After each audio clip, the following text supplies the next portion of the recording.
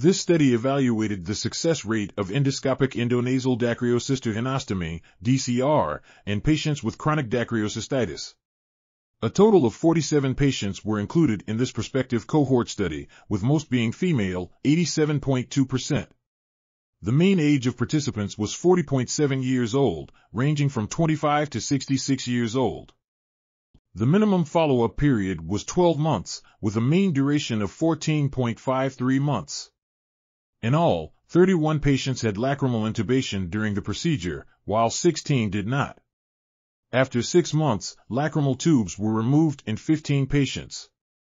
Overall, 46 patients, 97.9%, experienced successful outcomes, with 37, 78.7%, experiencing complete resolution of symptoms, 9, 19.1%, experiencing partial improvement, and 1, 2.1%, requiring a repeat surgery. Only one patient, 2.1%, experienced treatment failure. This article was authored by Ayesha Jawad, Ayesha Kausar, Saira Iftikhar, and others.